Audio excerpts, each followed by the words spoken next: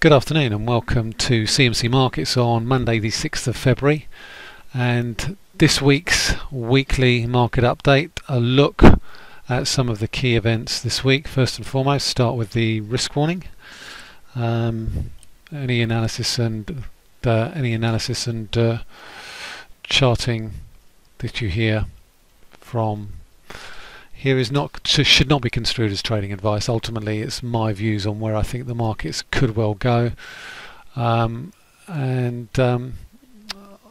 just make sure that the various risk warnings are digested for the various regions. Right, pretty much ready to go. Key themes that I'm looking at this week, there's a number of them.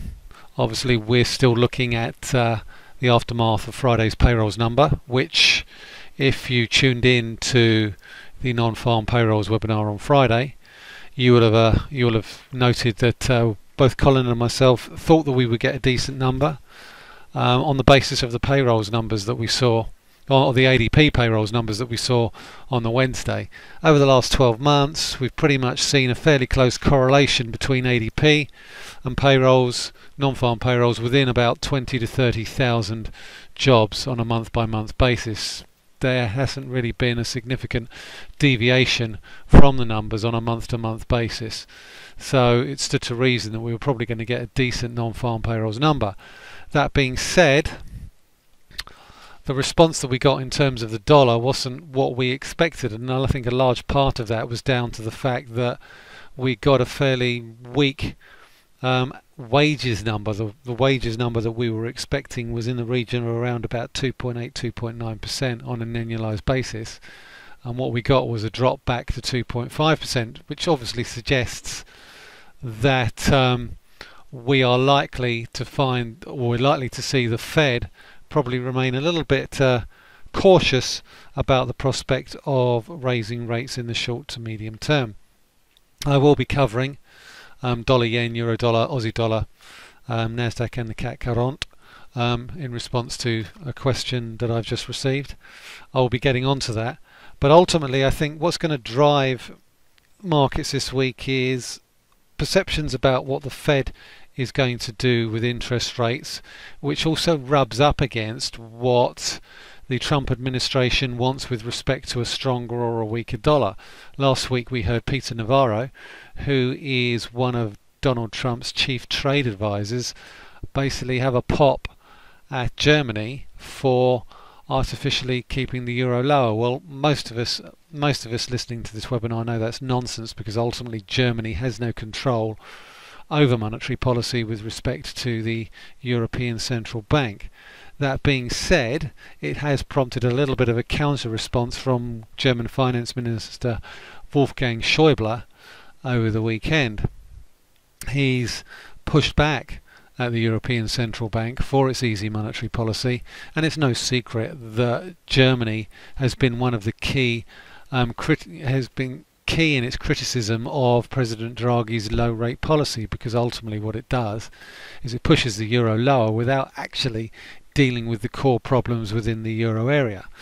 That being said, looking at the dollar index over the course of the past few weeks, we've seen a significant weakness from the peaks that we saw in the early part of this year and the late part of last year, and that's no better borne out than by this particular chart that we've got here. I'm going to show you on my Bloomberg chart because I think it's quite instructive, certainly when you look at it in the context of this chart here. Since we peaked at around about on the 3rd of January, which was at 14-year highs, the dollar index has slipped lower, and I think this is important. It's important in the context of where we go to next with respect to euro dollar. It's also important in the context of where we go to next in the context of dollar yen, because even though those payrolls numbers that we saw on Friday were very, very good, I don't think it's going to make the Fed likely to pull the trigger on another rate rise anytime soon. There's a number of factors at play, and one of those factors is the amount of slack that Fed policymakers think there is in the US labour market. We saw the unemployment rate rise on Friday from 4.7 to 4.8%, but more importantly, we saw the participation rate also rise by 2 basis points as well, from 62.7% to 62.9%, which suggests that there's more people coming back into the labour market to look for work, which suggests again that ultimately the underemployed are still a significant part of the US labour market and aren't exerting upward pressure on wages. We saw wages decline, we saw payrolls increase. If you have a tight labour market, you would expect the unemployment rate to stay the same. You wouldn't expect it to increase, and you wouldn't expect the underemployment or the participation rate to increase either. So Janet Yellen and a number of Fed policymakers have indicated quite strongly that they want to see further evidence that the US labour market is tightening. Falling wages or a declining increase in wages suggests that there is no inflationary pressure on wages, despite the fact that input prices are rising at their fastest rates in several months. We saw that in the ISMs last week. So for me, that suggests that the dollar is likely to find upward momentum significantly restrained. We are in a downtrend on this dollar index chart. So as such, while we remain in this downtrend, I think dollar strength is going to be fairly subdued. That also ties into what I was talking about last week in respect to dollar Swiss. Dollar Swiss at the moment is looking to be in a nice little downtrend. So we look at the dollar Swiss chart, we look at the dollar index chart. The downtrend is, I think it's fairly significant, and it's almost uncanny in terms of how the downtrend is moving. Now we are finding support on the dollar Swiss at around about the 200-day moving average, so we do need to keep an eye on that. But ultimately, have a look at parity in the dollar Swiss, because that would suggest that the downtrend that's been in place since the end of December, beginning of January, is going to potentially run out of steam and turn around. But it also could give clues as to the overall direction of the dollar on the longer term. Given the fact that euro dollar makes up 57% of the dollar index, we also have a fairly nice uptrend in place in the context of the euro. And this is also quite instructive in terms of why we've seen the move higher in the euro against the dollar. And for me, this is all about yields. If we look at the distance, this green line here basically signifies the gap between US and German borrowing costs. So when they were at their peak, euro dollar was at its lows. Since then, the German Bund yield, which is this line here, the yellow line, the yields have jumped up from 0.25 to 0.44%. So essentially German Bund yields have doubled in the space of around about 4 weeks, moving in favour of the euro, which is why we've seen the euro rise and the dollar fall. If that trend continues, you can expect to find the dollar will come under further pressure against the euro. So we're in this uptrend, good support, currently round about 107, 106.80. If we break below those lows that we saw at the end of last week at around about 107.05, then obviously the uptrend in the euro that we've seen over the course of the past few days is going to bring about a broader correction lower. At the moment, this is a 4-hour chart. I haven't seen any evidence that is going to take place. You work on the basis of the trend is your friend. At the moment, the dollar downtrend remains intact. The euro uptrend in euro dollar remains intact, and as such we're seeing a similar sort of pattern also play out on dollar yen. We're round about the lows of the past month or so. This 112 area is going to be very, very important in the overall scheme of things. These twin lows here, let me just remove those lines for you just to hide them, and you can see what I mean. These two lows here, again, this is a daily chart. Good support around about 112.05. So really, if you're going to be long of dollars against the dollar yen, your stop loss is going to be below 112. So 112 on the dollar yen I think is a key level. 107 on euro dollar. Obviously look at parity on dollar Swiss. We're at some very, very key levels with respect to where the dollar is going to go. At the moment, people are talking about a stronger dollar. We've seen a bit of a rebound today, but ultimately the trend since the beginning of the year has been for a slightly weaker dollar, and I think there's a bit of concern given some of the narrative coming out of the new Trump administration, given the fact that markets were pricing in potentially 3 to 4 rate hikes this year. They may not get that, and that's going to take the edge off the dollar. And we're seeing the effects of that starting to unfold in some of the positioning. What's more important in the context of that is the fact that gold has started to edge up as well. We look at gold. It's a similar sort of story. We've broken above the peaks that we saw in January, and we look as if we could be gaining a bit of traction to go higher. Now, some of that may be down to the fact that people are they're hedging themselves against what I would call Trump risk. He's proved to be a little bit of a loose cannon. We still haven't heard any details of what sort of fiscal stimulus the new US president may embark upon. And while he's been signing executive orders like confetti, at the moment we've seen a little bit of a pause in the recent uptrend for stock markets. Yes, we are back above 20,000 level on the Dow, and we're just shy of the 2,300 level on the S&P 500. But an awful lot of that rally that we saw on Friday was predicated on reform of Dodd-Frank, and there is no guarantee that that will happen. At the moment, what Mr. Trump is looking to do on that is review it. We're not talking about rolling all of it back, and if he does talk about rolling all of it back, he's still got to get it through Congress and he's got to get it through the Senate, and that's not a given. Mr. Trump is not the most universally liked person in the Republican Party, simply because he's a complete maverick. So gold, I think, is likely to find momentum in its favour. I've just been asked about gold, and certainly on the basis of this chart here, we can see quite clearly we're in a nice little uptrend. This is the 4-hour chart. We've broken above the 1220 area, which would appear to suggest that we could have the potential to go a little bit higher. Any pullbacks on gold are likely to find support round about these sorts of lows here that we saw in the middle of last week, around about 1195. But overall momentum does look to be starting to build towards a slightly higher gold price. But we still do need to be aware that Fed officials could still want to keep the option of a March rate rise on the table, even though I think the prospect of it is highly unlikely.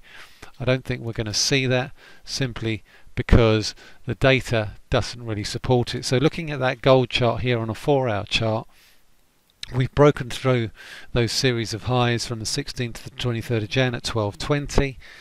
We're probably going to incrementally move higher over the course of the next few trading sessions towards the 200-day moving average, but the 200-day moving average is going to be a tough nut to crack, and any pullbacks we're probably going to find support around about the 1200 level as well. So my view on gold is we're probably going to edge a little bit higher, but we will be vulnerable to downward ticks, downward corrections on any narrative that we get out of the Federal Reserve, and particularly concerns about currency wars, because I think that is one of the reasons that's driven the gold trade over the course of the past week or so. It's this narrative from US officials about currency manipulation, and certainly I think that's something that I will be looking at towards the back end of this week when China releases its latest trade numbers. I think if they post a significant surplus, which I expect them to do so, we're probably going to get more narrative from US officials about Chinese manipulation of the currency, despite the fact that ultimately the Federal Reserve is probably the biggest currency manipulator out there, and since the beginning of this year the dollar has weakened quite significantly against the yuan. So the Trump officials cannot really argue that the Chinese are manipulating their currency lower. Since the beginning of the month, the yuan has actually strengthened quite considerably and is actually knocking on this real key support area around about 678, 675. I think what's significant about this as well is the fact that every time we've rebounded off this key support level, the rebounds have been significantly lower. So there is again potential here to suggest that we could get a little bit of a weakening of the dollar in the short to medium term. Brings me neatly onto the pound, because the pound has taken a significant caning over the past few days on the back of a fairly dovish Bank of England quarterly inflation report. Now, I was quite surprised by how dovish the Bank of England were, and I think that's really sort of led me to believe that ultimately they really want to keep the pound pretty much where it is, below 128 and back towards the lower 120s. Now, for me, there are risks in that. I think there's risks in the fact that the Bank of England, in being so dovish, really I think is reinforcing the narrative of its August rate cut. I think there's a number of reasons why I thought that was a mistake, and I continue to feel it was a mistake. And ultimately, despite the fact that the chief economist Andrew Haldane has admitted that maybe they got it wrong, Mr. Carney doesn't want to do so. But that being said, we have seen a very strong rebound off the lows at 120. And this is something that I talked about last week when I talked about this bullish engulfing week here. Now, the thing that does worry me a little bit is we did see a key reversal day on the dailies, which would appear to suggest that we do have the potential to contest this 50-day moving average here around about 124.30. And I think this is going to be a really key level for the pound over the course of the next few days. If you look at this 50-day moving average and the way that it's performed over the last 6 months, it's acted as a key support and resistance level on a number of occasions over the last 6 months. More recently, it's acted as a significant resistance level at the beginning of January here, around about 124.30, and here again. And now it's acting as a little bit of support area over the course of the past week or so. So I think how the pound reacts over the course of the next week or so will be very important in the context of where it goes to next. I'm still marginally bullish on sterling. We do have the last Commons vote on Article 50 due to take place on Wednesday, and I think that's going to be key in the context of where we go to next. I think it's unlikely that any of the amendments that a number of MPs are looking to push through on Article 50 will get voted through. We may see a couple of minor ones, but ultimately I expect that legislation to get kicked up to the House of Lords on Wednesday. It's going through the committee stage now over the course of the next couple of days. I would expect that vote to go through on Wednesday, and then it goes up to the House of Lords, and hopefully it will be passed through the House of Lords at the beginning of March the 7th, in time for the budget, the UK budget, on March the 8th, and in time for Theresa May to go to the European Commission on March the 9th and potentially trigger Article 50 on March the 9th. Any slowdown, I think, in the course of pushing the legislation up to the House of Lords could actually be sterling negative, because I think one thing that I did find quite instructive was, despite the fact that Mrs May was talking about triggering Article 50, we didn't actually see the pound break its low. Since then it's gone higher, and I think that's because of the higher level of certainty. So on a technical basis, while we're above 124.30, I think the potential for a rebound back towards the highs remains quite high. There's an also bigger factor at play as well in the context of euro sterling. Big resistance on euro sterling at the 100-day moving average. We can see it on the daily chart here. Let me remove those lines and you can see what I'm talking about, where the 100-day moving average is acted as resistance and support in equal measure through here, and also through here. So big resistance at 86.50. I've talked about it on the chart forums, on my chart forum update, which you can access from the chart forum page here. I try and update these every day or every other day. If I haven't got any changes to make for it on a day-to-day basis, I won't update it. But if I'm going to make a marginal change, I will generally update it and post it to the chart forum there. Just put those lines back in. So nice little uptrend in euro sterling, but it's running into resistance here. Bigger picture, is this a right shoulder of a regular head and shoulders reversal chart from what we've seen from this move that we saw from the lows in 2015? At the moment it's slightly irregular. We haven't actually taken out the 86.50 level, but I'm looking potentially for euro sterling to roll over and come back to these lows through here. A move through 86.50 will obviously delay that, but it won't negate it completely. So looking to sell euro sterling on rallies, looking to basically sell the US dollar on rallies as well. Right, going to look at the major indices now. I've been asked about the US 30, so let's have a look at the US 30 back above the 20,000 level. The big level for me, I think, still remains this series of highs just above 20,100. I'm not sure that we're really going to get another move back up here in the short to medium term, certainly not on the 4-hour chart. We've had the pop higher, we've filled this gap. The big level for me still remains 2300 on the S&P. The Dow for me, I think, is of limited value when we look at it in the context of where US markets are going to go.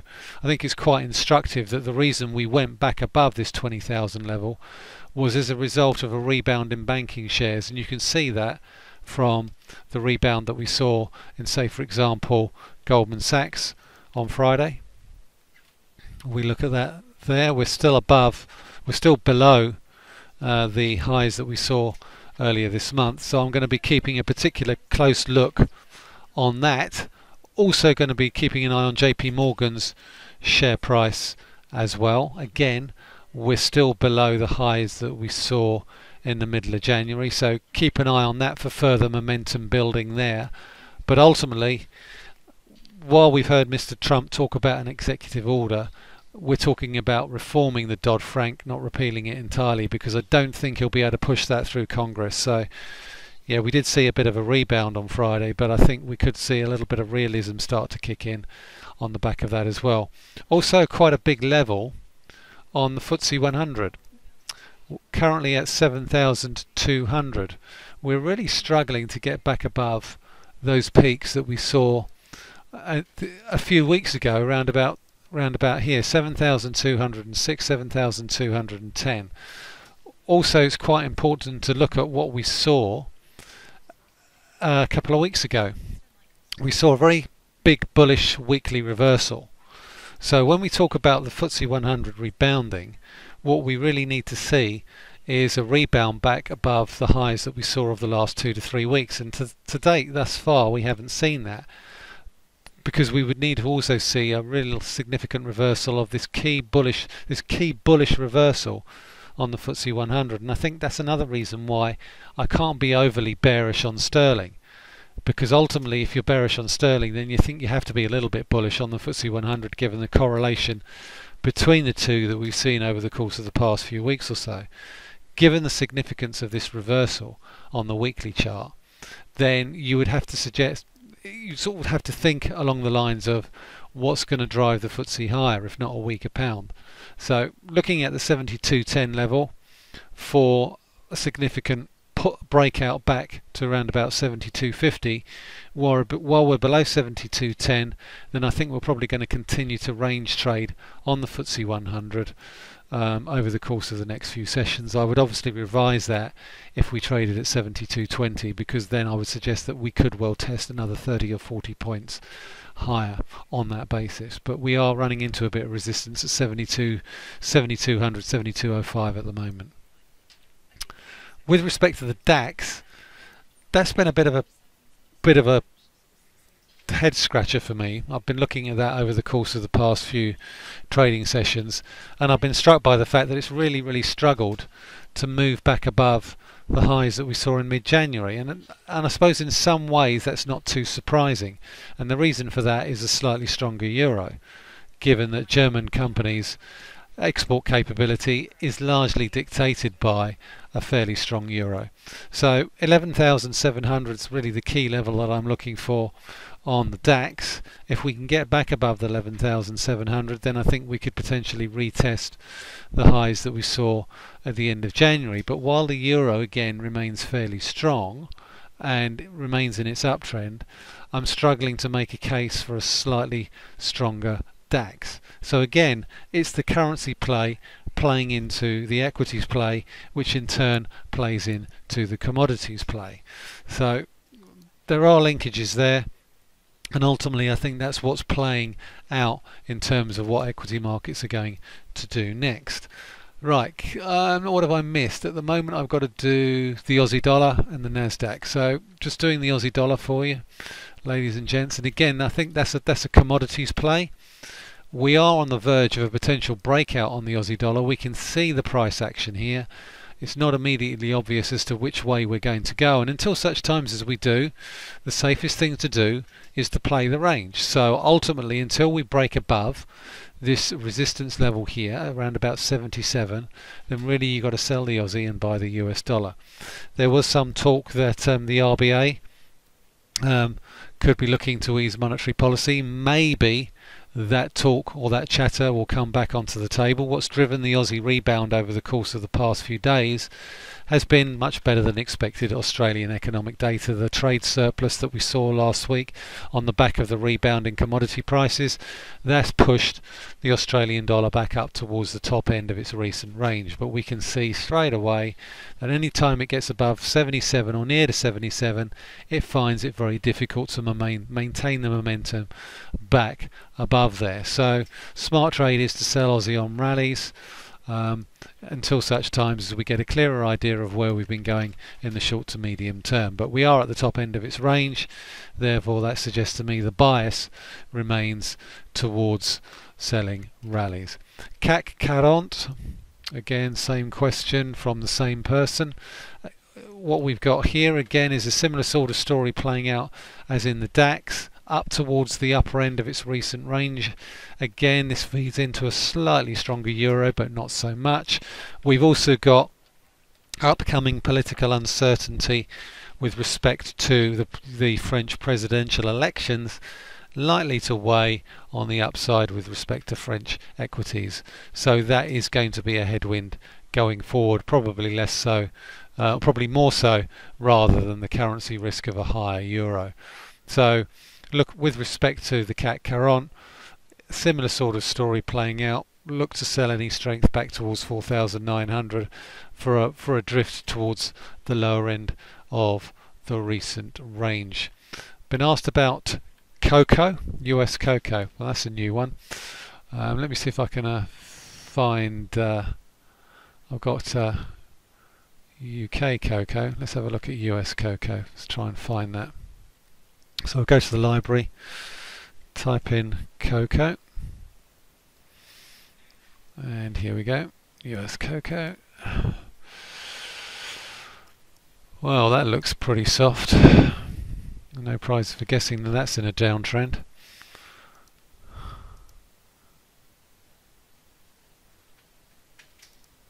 I mean, for me, really, if you're trading with the trend on that, then you've got to trade any pullbacks towards the 21.21 area. It does appear to be at a long time low, but again, as with any market, you've really got to trade with the trend. If you're looking to try and find the base on it, that can be a very dangerous game. It's akin to trying to catch a falling knife. You may be lucky, but then again, you may actually cut yourself quite nastily. So at the moment, I would be hesitant about trying to call the bottom on this particular market.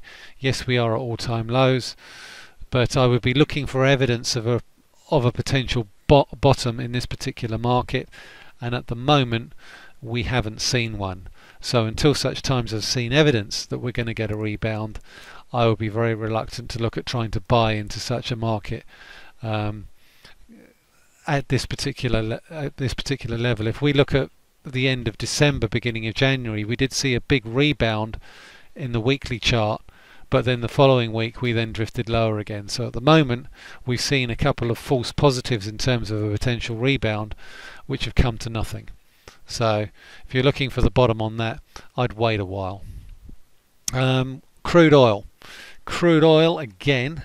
The Iranian story probably could give us a little bit of mileage in upside, but again, looking at and the Iranian sanctions that were announced haven't taken oil prices back above the levels that we saw at the beginning of this year and the December peaks, and I think that for me is quite significant.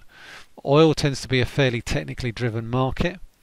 We also saw rig counts rise again on Friday from 712 rigs to 729. So I think it's unlikely that we'll see new Iranian sanctions hit their oil output significantly, and as such I think any upside is going to be mitigated towards the upper end of the range, around about $57–58 a barrel.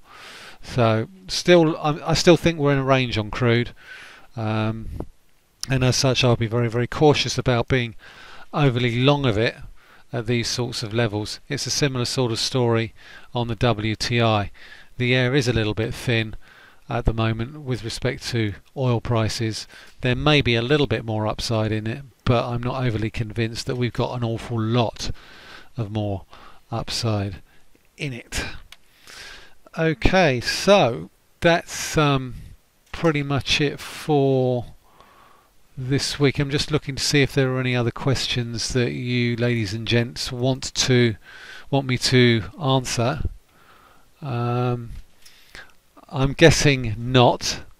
Otherwise, I'm just going to quickly recap as to what I'm looking at for this week. So key themes for this week: final vote in Article 50 on Wednesday, any developments on Dodd-Frank, any further US data that would support a potential rate rise. I don't think we're going to see that, and any other comments with respect to China, Europe, US currency wars and what have you, because at the moment we're pretty much light on the data front. So I think most of the risk is probably going to be geopolitics and macro risk as opposed to actual data driven risk.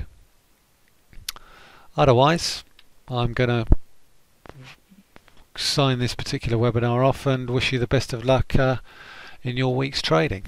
Thanks very much for listening, and speak to you all same time, same place next week.